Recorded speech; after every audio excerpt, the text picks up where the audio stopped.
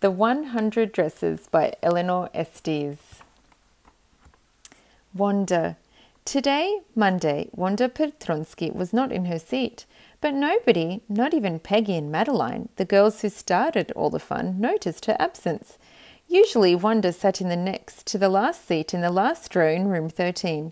She sat in the corner of the room where the rough boys who did not make good marks on their report cards sat, the corner of the room where there was most scuffling of feet, most roars of laughter when anything funny was said, and most mud and dirt on the floor.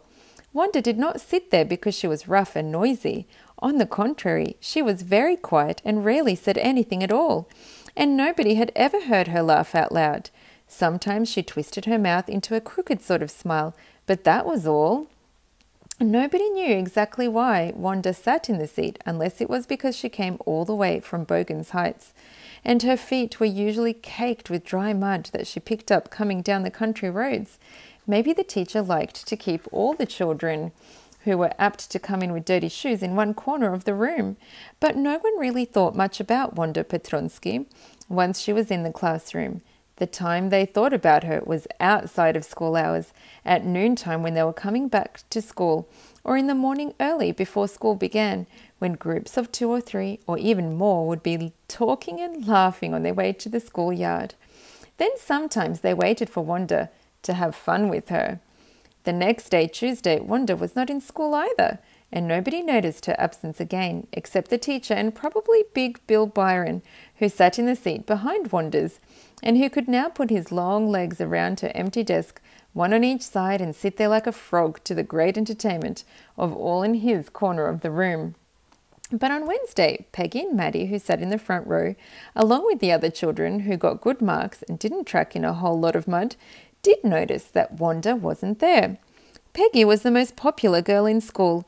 She was pretty, she had many pretty clothes, and her auburn hair was curly. Maddie was her closest friend. The reason Peggy and Maggie noticed Wanda's absence was because Wanda had made them late to school. They had waited and waited for Wanda to have some fun with her, and she just hadn't come. They kept thinking she'd come any minute. They saw Jack Beggles running to school, his necktie askew and his cap at a precarious tilt. They knew it must be late, for he always managed to slide into his chair exactly when the bell rang, as though he were making a touchdown. Still they waited 1 minute more and 1 minute more, hoping she'd come. But finally they had to race off without seeing her. The 2 girls reached their classroom after the doors had been closed. The children were reciting in unison the Gettysburg Address, for that was the way Miss Mason always began the session. Peggy and Maddie slipped into their seats just as the class was saying the last lines, that these dead shall not have died in vain, that the nation shall, under God, have a new birth of freedom, and that government of the people, by the people, for the people, shall not perish from the earth. The Dresses Game. After Peggy and Maddie stopped feeling like intruders in a class that had already begun, they looked across the room and noticed that Wanda was not in her seat. Furthermore, her desk was dusty and looked as though she hadn't been there yesterday either. Come to think of it, they hadn't seen her yesterday. They had waited for her a little while, but had forgotten about her when they reached school. They often waited for Wanda Petronsky to have fun with her. Wanda lived way up on Bogan's Heights, and Bogan's Heights was not a place to live.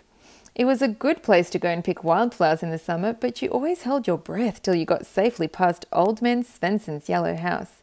People in the town said Old Man Svensson was no good. He didn't work, and worse still, his house and yard were disgracefully dirty, with rusty tin cans strewn about and even an old straw hat. He lived alone with his dog and his cat. No wonder, said the people of the town. Who would live with him? And many stories circulated about him, and the stories were the kind that made people scurry past his house even in broad daylight and hope not to meet him. Beyond Svensson's there were a few small scattered frame houses, and in one of these Wanda Petronsky lived with her father and her brother Jake. Wanda Petronsky. Most of the children in room 13 didn't have names like that. They had names easy to say, like Thomas, Smith or Alan. There was one boy named Bounce, Willie Bounce, and people thought that was funny, but not funny in the same way that Petronsky was.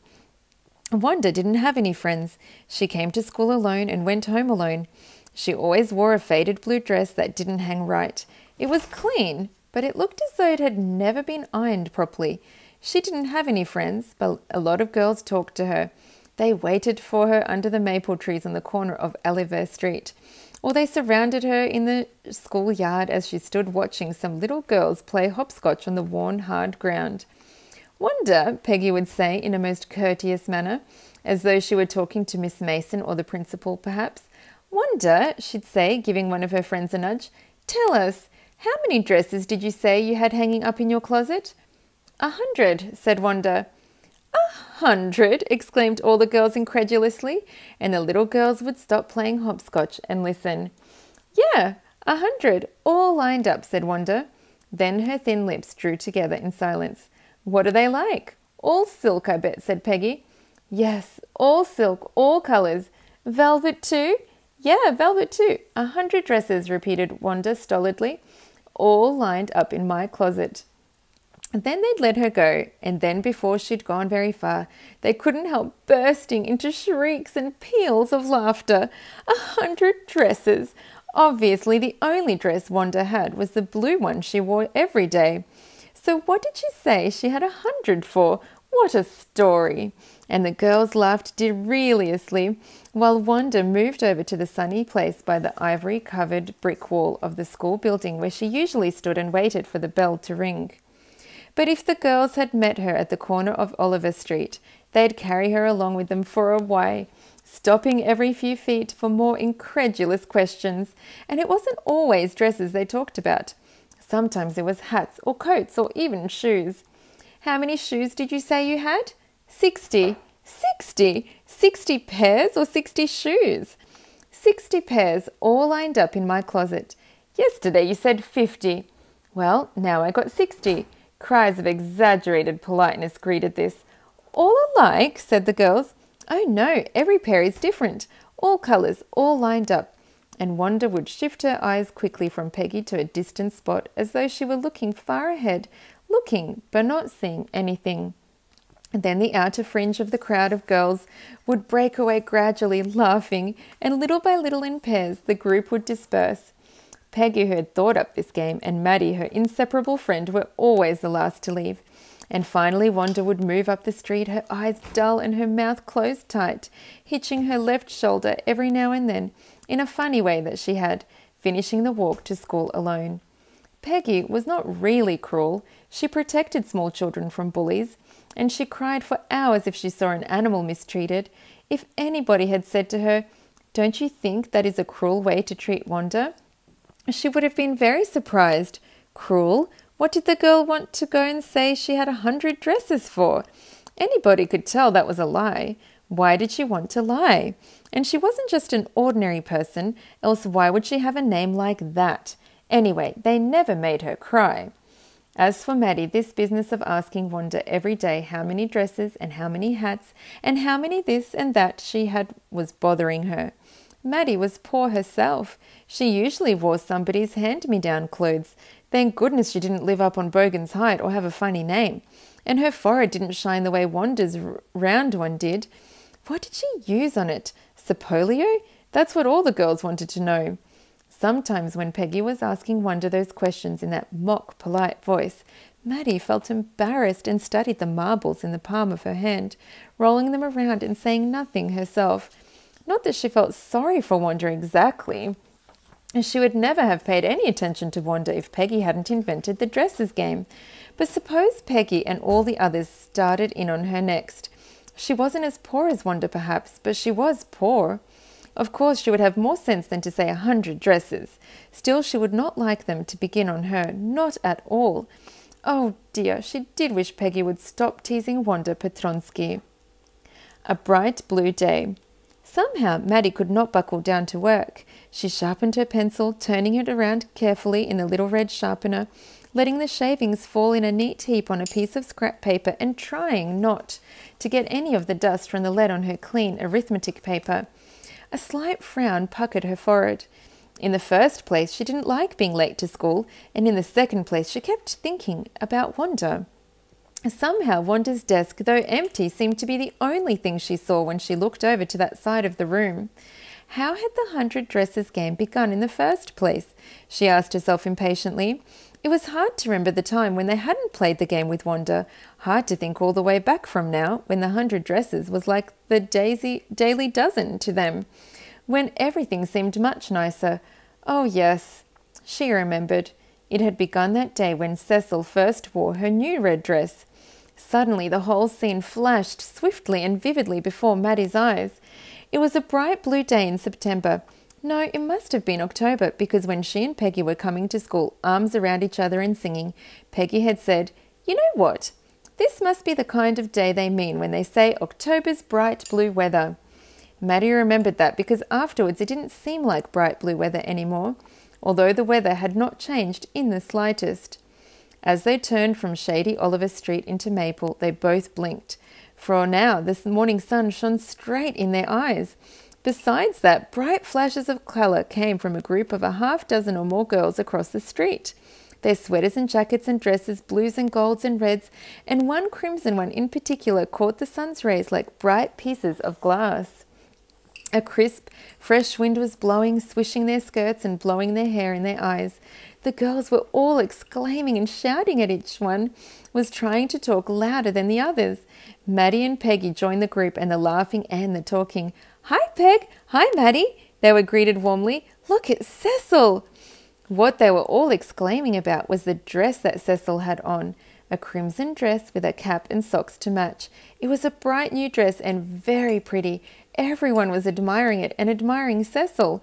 For long, slender Cecil was a toe dancer and wore fancier clothes than most of them. And she had her black satin bag with her precious white satin ballet slippers slung over her shoulders. Today was the day for her dancing lesson. Maddie sat down on the granite curbstone to tie her shoelaces. She listened happily to what they were saying. They all seemed especially jolly today, probably because it was such a bright day. Everything sparkled. Way down at the end of the street, the sun shimmered and turned to silver the blue water of the bay. Maddie picked up a piece of broken mirror and flashed a small circle of light edged with rainbow colours onto the houses, the trees, and the top of the telegraph pole. And it was then that Wanda had come along with her brother Jake. And they didn't often come to school together. Jake had to get to school very early because he helped old Mr. Heaney, the school janitor, with the furnace or raking up the dry leaves or other odd jobs before school opened. Today he must be late. Even Wanda looked pretty in this sunshine, and her pale blue dress looked like a piece of the sky in summer. And that old grey toboggan cap she wore, it must be something Jake had found, looked almost jaunty. Maddie watched them absent-mindedly as she flashed her piece of broken mirror here and there. And only absent-mindedly she noticed Wanda stop short when they reached the crowd of laughing and shouting girls. "Come on," Maddie heard Jake say. "I gotta hurry. I gotta get the doors open and ring the bell." "You go the rest of the way," said Wanda. "I want to stay here." Jake shrugged and went on up Maple Street. Wanda slowly approached the group of girls. With each step forward, before she put her foot down, she seemed to hesitate for a long, long time. She approached the group as a timid animal might, ready to run if anything alarmed it. Even so, Wanda's mouth was twisted into the vaguest suggestion of a smile. She must feel happy too, because everybody must feel happy on such a day. As Wanda joined the outside fringes of girls, Maddie stood up too and went over close to Peggy to get a good look at Cecil's new dress herself. She forgot about Wanda, and more girls kept coming up, enlarging the group, and all exclaiming about Cecil's new dress. "Isn't it lovely?" said one. "Yeah, I have a new blue dress, but it's not as pretty as that," said another. "My mother just bought me a plaid, one of the skirt plaids. I got a new dress for dancing school. I'm going to make my mother get me one just like Cecil's." Everyone was talking to everybody else. Nobody said anything to Wanda, but there she was, a part of the crowd. The girls closed in a tighter circle around Cecil, still talking all at once and admiring her, and Wanda was somehow enveloped in the group. Nobody talked to Wanda, but nobody even thought about her being there. Maybe, thought Maddie, remembering what had happened next, maybe she figured all she'd have to do was say something and she'd really be one of the girls. And this would be an easy thing to do because all they were doing was talking about dresses.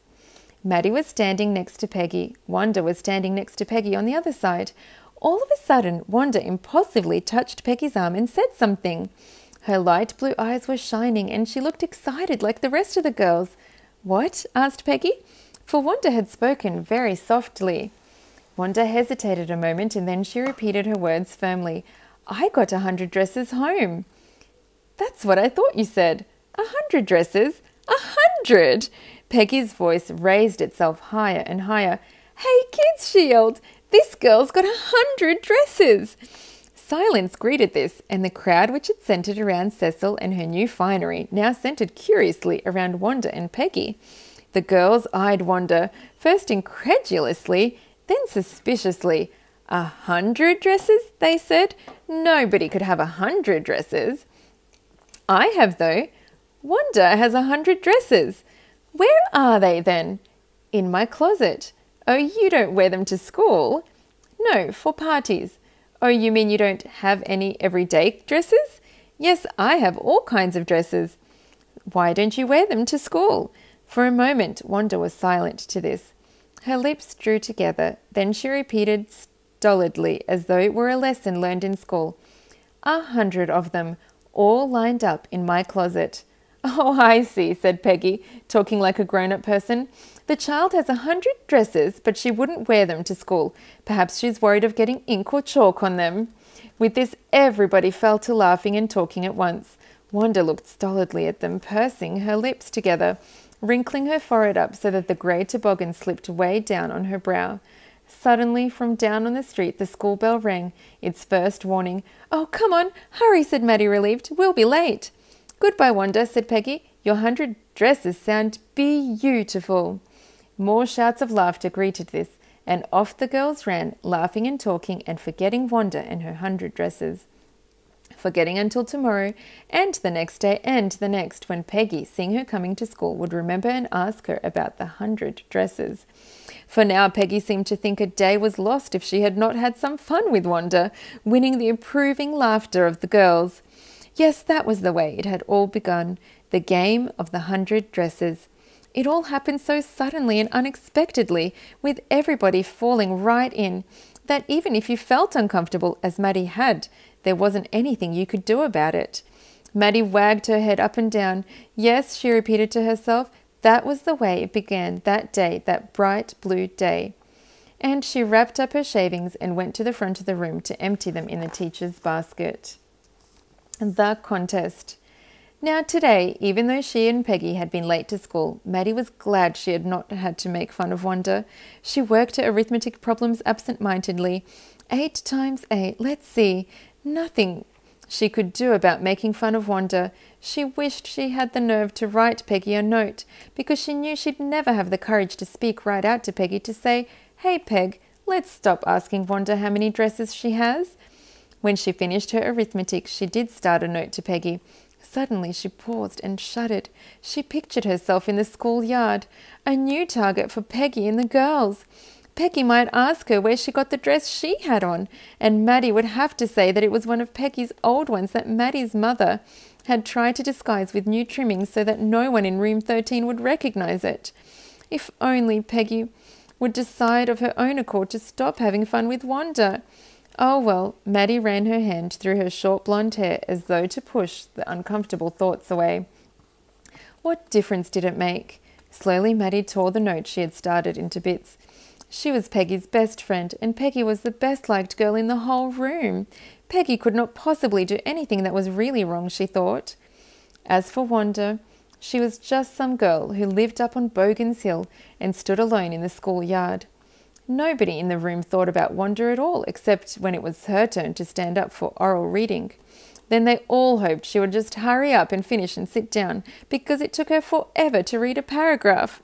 Sometimes she stood up and just looked at her book and couldn't or wouldn't read at all.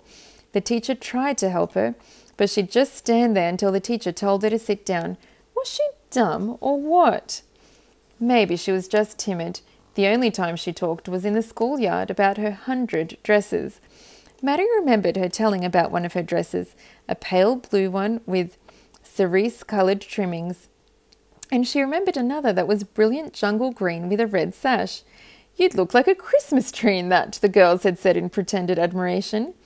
Thinking about Wanda and her 100 dresses all lined up in the closet, Maddie began to wonder who was going to win the drawing and colour contest.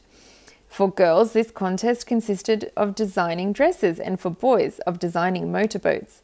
Probably Peggy would win the girls' medal. Peggy drew better than anyone else in the room. At least that's what everybody thought. You should see the way she could copy a picture in a magazine or some film star's head. You could almost tell who it was. Oh, Maddie did hope Peggy would win. Hope so? She was sure Peggy would win. Well, tomorrow the teacher was going to announce the winners, and then they'd know. Thoughts of Wanda sank further and further from Maddie's mind, and by the time the history lesson began, she had forgotten all about her. The 100 dresses. The next day was drizzling. Maddie and Peggy hurried to school under Peggy's umbrella. Naturally, on a day like this, they didn't wait for Wanda Petronsky on the corner of Oliver Street. The street that far, far away under the railroad tracks and up the hill led to Bogan's Heights. Anyway, they weren't taking chances on being late today, because today was important. Do you think Miss Mason will surely announce the winners today? Asked Peggy. Oh, I hope so, the minute we get in, said Maddie, and added, Of course you'll win, Peg. Oh, I hope so, said Peggy eagerly. The minute they entered the classroom, they stopped short and gasped. There were drawings all over the room, on every ledge and windowsill, tacked to the tops of the blackboards, spread over the bird charts, dazzling colours and brilliant lavish designs, all drawn on great sheets of wrapping paper. There must have been 100 of them all lined up. These must be the drawings for the contest. They looked like this. They were. Everybody stopped and whistled or murmured admiringly. As soon as the class had assembled, Miss Mason announced the winners. Jack Beggles had won. For the boys, she said, and his design of an overboard motorboat was on exhibition in room 12, along with the sketches by all the other boys. As for the girls, she said, although just 1 or 2 sketches were submitted by most, one girl, and room 13 should be very proud of her, this one girl actually drew 100 designs, all different and all beautiful. In the opinion of the judges, any one of her drawings is worthy of winning the prize. I am happy to say that Wanda Petronsky is the winner of the girls' medal. Unfortunately, Wanda has been absent from school for some days and is not here to receive the applause that is due her. Let us hope that she will be back tomorrow. Now, class, you may file around the room quietly and look at her exquisite drawings. The children burst into applause, and even the boys were glad to have a chance to stamp on the floor, put their fingers in their mouths and whistle, though they were not interested in dresses. Maddie and Peggy were among the first to reach the blackboard to look at the drawings. Look, Peg, whispered Maddie. There's that blue one she told us about. Isn't it beautiful? Yes, said Peggy, and here's that green one. Boy, and I thought I could draw. While the class was circling the room, the monitor from the principal's office brought Miss Mason a note. Miss Mason read it several times and studied it thoughtfully for a while. Then she clapped her hands and said, Attention, class, everyone back to their seat. When the shuffling of feet had stopped and the room was still and quiet, Miss Mason said, I have a letter from Wanda's father that I want to read to you. Miss Mason stood there for a moment, and the silence in the room grew tense and expectant. The teacher adjusted her glasses slowly and deliberately. Her manner indicated that what was coming, this letter from Wanda's father, was a matter of great importance. Everybody listened closely as Miss Mason read the brief note. Dear teacher, my Wanda will not come to your school anymore. Jake also. Now we move away to big city. No more holler Pollack. No more ask why funny name. Plenty of funny names in the big city. Yours truly, Jan Petronsky. A deep silence met the reading of this letter. Miss Mason took her glasses off, blew on them, and wiped them on her soft white handkerchief. Then she put them on again and looked at the class. When she spoke, her voice was very low. I am sure none of my boys and girls in room 13 would purposely and deliberately hurt anyone's feelings because his name happened to be a long unfamiliar one. I prefer to think that what was said in thoughtlessness. I knew that all of you feel the way I do, that this is a very unfortunate thing to have happened, unfortunate and sad both, and I want you all to think about it. The first period was a study period. Maddie tried to prepare her lessons, but she could not put her mind on her work. She had a very sick feeling in the bottom of her stomach. True, she had not enjoyed listening to Peggy ask Wanda how many dresses she had in her closet, but she had said nothing. She had stood by silently, and that was just as bad as what Peggy had done. Worse, she was a coward. At least Peggy hadn't considered they were being mean, but she, Maddie, had thought they were doing wrong. She had thought, supposing she was the one being made fun of. She could put herself in Wanda's shoes, but she had done just as much as Peggy to make life miserable for Wanda by simply standing by and saying nothing. She had helped to make someone so unhappy that she had had to move away from town. Goodness, wasn't there anything she could do? If only she could tell Wanda she hadn't meant to hurt her feelings. She turned around and stole a glance at Peggy. But Peggy did not look up. She seemed to be studying hard. Well, whether Peggy felt badly or not, she, Maddie, had to do something. She had to find Wanda Petronsky. Maybe she had not yet moved away. Maybe Peggy would climb the heights with her, and they would tell Wanda that she had won the contest, and that they thought she was smart and the 100 dresses were beautiful. When school was dismissed in the afternoon, Peggy said with pretended casualness, "Hey, let's go and see if that kid has left town or not." So Peggy had had the same idea as Maddie had had. Maddie glowed. Peggy was really all right, just as she always thought. Peggy was really all right. She was okay. Up on Bogan's Heights. The two girls hurried out of the building up the street toward Bogan Heights, the part of town that wore such a foreboding air on this kind of November afternoon, drizzly, damp and dismal. "Well, at least," said Peggy gruffly, "I never did call her a foreigner or make fun of her name. I never thought she had the sense to know we were making fun of her anyway. I just thought she was too dumb, and gee, look how she can draw, and I thought I could draw." Maddie could say nothing. All she hoped was that they would find Wanda, just so she'd be able to tell her that they were sorry they had all picked on her, and just to say how wonderful the whole school thought she was, and please not to move away, and everyone would be nice from now on. She and Peggy would fight anybody who wasn't nice. Maddie fell to imagining a story in which she and Peggy assailed any bully who might be going to pick on Wanda. "Petronsky, Onsky," somebody would yell, and she and Peggy would pounce on the guilty one. For a time, Maddie consoled herself with these thoughts, but they soon vanished, and again she felt unhappy and wished everything could be nice the way it was before any of them had made fun of Wanda. Brr! How drab and cold and cheerless it was up here on the heights. In the summertime, the woods, the sumac and the ferns that grew along the brook on the side of the road were lush and made this a beautiful walk on Sunday afternoons. But now it did not seem beautiful. The brook had shrunk to the merest trickle, and today's drizzle sharpened the outlines of the rusty tin cans, old shoes and forlorn remnants of a big black umbrella in the bed of the brook. The two girls hurried on. They hoped to get to the top of the hill before dark. Otherwise, they were not certain they could find Wanda's house. At last, puffing and panting, they rounded the top of the hill. The first house, that old rickety one, belonged to old man Svensson. Peggy and Maddie hurried past it almost on tiptoe. Somebody said once that old man Svensson had done something bad. Others said nonsense. He's an old good-for-nothing. He wouldn't hurt anyone. But false or not, the girls breathed more freely as they rounded the corner. It was too cold and drizzly for old man Svensson to be in his customary chair tilted against the house, chewing his juice. Even his dog was nowhere in sight and had not barked at the girls from wherever he might be.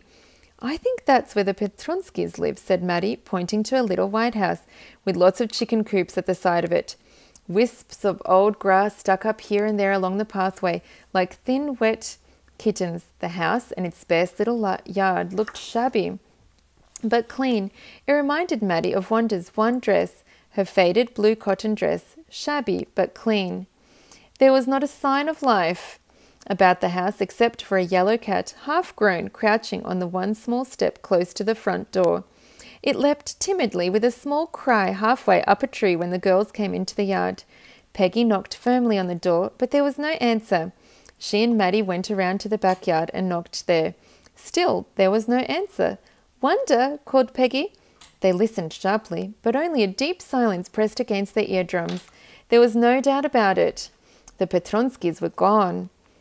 "Maybe they just went away for a little while and haven't really left with their furniture yet," suggested Maddie hopefully. Maddie was beginning to wonder how she could bear the hard fact that Wanda had actually gone and that she might never be able to make amends. "Well," said Peggy, "let's see if the door is open." They cautiously turned the knob of the front door.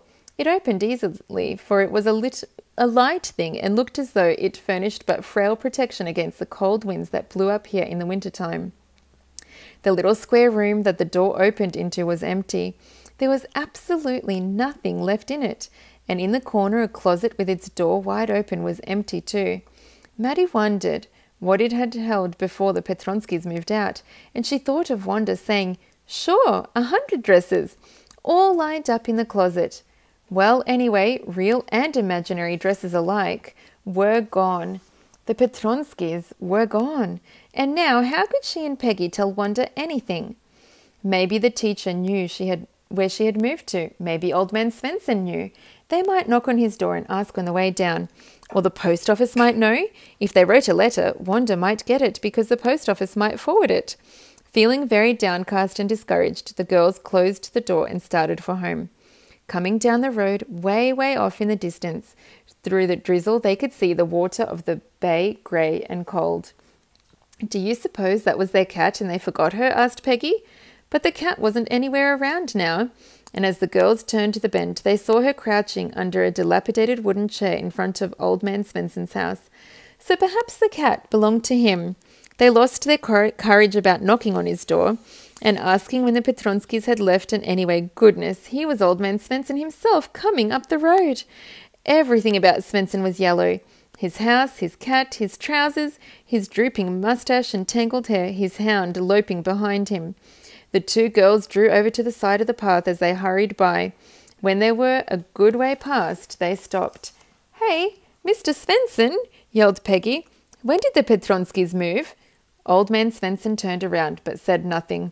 Finally he did answer, but his words were unintelligible, and the two girls turned and ran down the hill as fast as they could. Old man Svensson looked after them for a moment, and then went on up the hill, muttering to himself and scratching his head. When they were back down on Oliver Street again, the girls stopped running. They still felt disconsolate, and Maddie wondered if she were going to be unhappy about Wanda and the 100 dresses forever.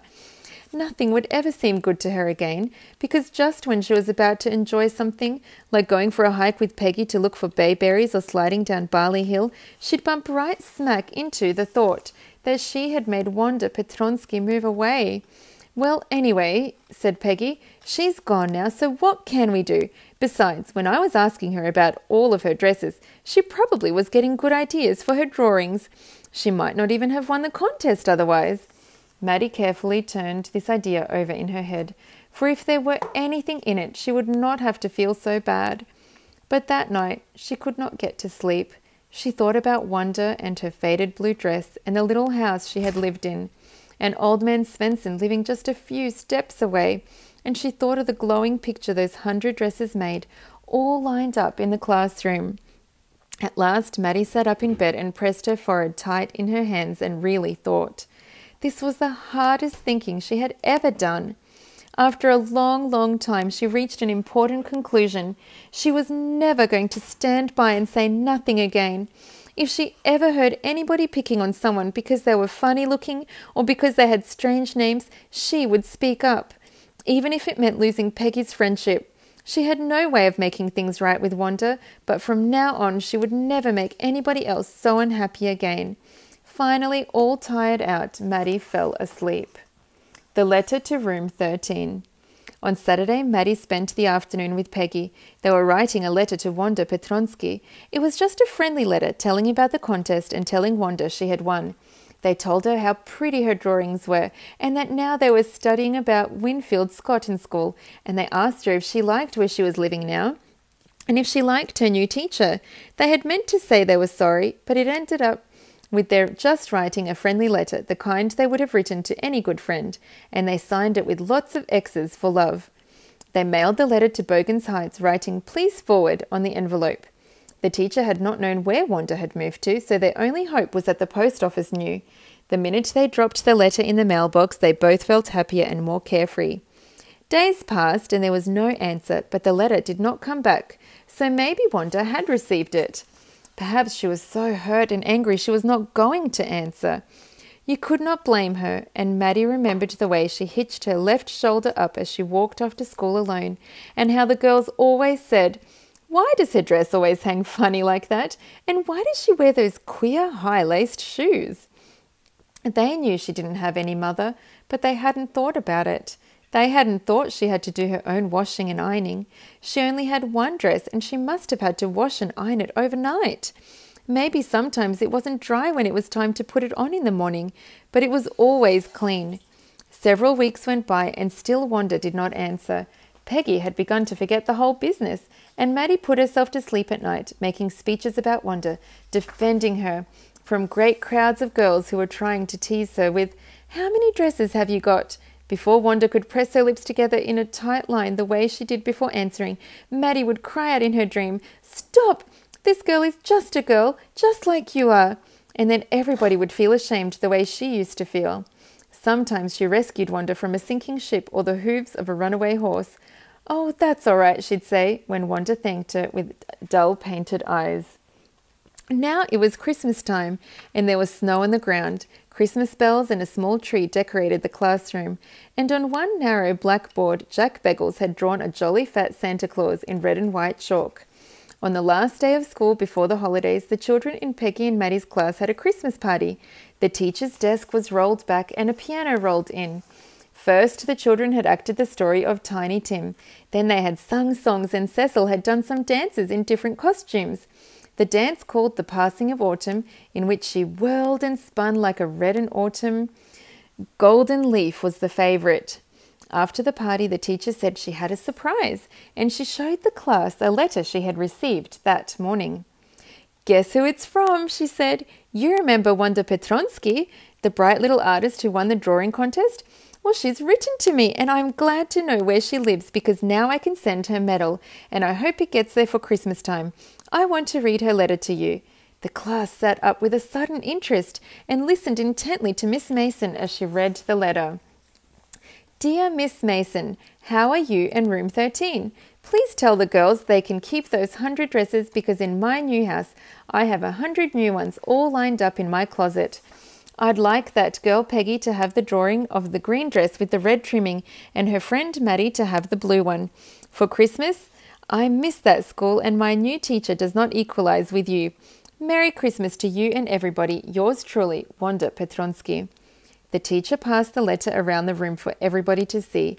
It was pretty, decorated with a picture of a Christmas tree lined up in the night in a park surrounded by high buildings. On the way home from school, Maddie and Peggy held their drawings very carefully. They had stayed late to help straighten up after the play, and it was getting dark. The houses looked warm and inviting with wreaths and holly and lit trees in their windows. Outside the grocery store, hundreds of Christmas trees were stacked, and in the window, candy peppermint canes and cornucopias of shiny, bright, transparent paper were strung. The air smelt like Christmas, and the bright lights everywhere reflected different colours on the snow. "The colours are like the colours in Wanda's 100 dresses," said Maddie. "Yes," said Peggy, holding her drawing out to look at it under the street lamp. "And boy, this shows she really liked us. It shows she got our letter, and this is her way of saying that everything's all right. And that's that," she said with finality. Peggy felt happy and relieved. It was Christmas time, and everything was fine. "I hope so," said Maddie sadly. She felt sad because she knew she would never see the little tight-lipped Polish girl again and couldn't ever really make things right between them. She went home and she pinned her drawing over a torn place in the pink flowered wallpaper in the bedroom. The shabby room came alive from the brilliancy of the colours. Maddie sat down on the edge of her bed and looked at the drawing. She had stood by and said nothing, but Wanda had been nice to her anyway. Tears blurred her eyes, and she gazed for a long time at the picture. Then hastily she rubbed her eyes and studied it intently. The colours in the dress were so vivid. She had scarcely noticed the face and head of the drawing, but it looked like her, Maddie. It really did. The same short blonde hair, blue eyes, and wide straight mouth. Why, it really looked like her own self. Wanda had really drawn this for her. Wanda had drawn her. In excitement, she ran over to Peggy's house. "Peg," she said, "let me see your picture." "What's the matter?" asked Peggy as they clattered up the stairs into her room, where Wanda's drawing was lying face down on the bed. Maddie carefully lifted it up. "Look, she drew you. That's you," she exclaimed. And the head and face of this picture did look like the auburn-haired Peggy. "What did I say?" said Peggy. "She must have really liked us anyway." "Yes, she must have," agreed Maddie, and she blinked away the tears that came every time she thought of Wanda standing alone in that sunny spot in the schoolyard close to the wall, looking stolidly over the group of laughing girls after she had walked off, after she had said, "Sure, 100 of them, all lined up." The end. If you'd like to know how to find all of our stories, type Living Books for World Changers into the YouTube search bar, press go, select Living Books for World Changers videos, and you can find all our stories there. We upload new stories every Thursday. We love sharing stories with you. Come back and don't forget to like and subscribe.